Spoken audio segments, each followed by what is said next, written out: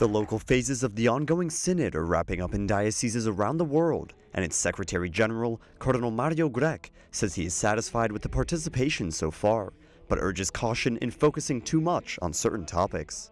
But at this particular stage, I think we will be missing an opportunity if we try to deal with particular issues and forget or neglect the fundamental theme for a synodal church. The central theme of this consultation is what are we going to do? What are we expected to do in order to create this synodal style for the church?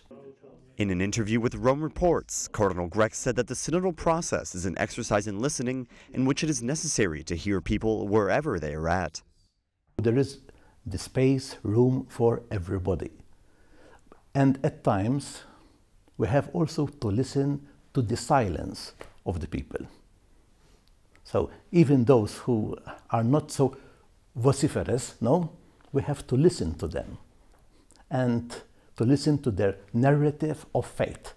Particularly in light of a materialistic mindset, the Secretary General of the Synod emphasizes God's presence in the Church.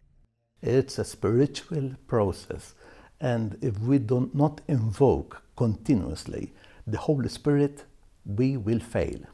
It is not, I repeat, a sociological exercise. It is not a debate. It is not a democratic exercise. It is a discernment process.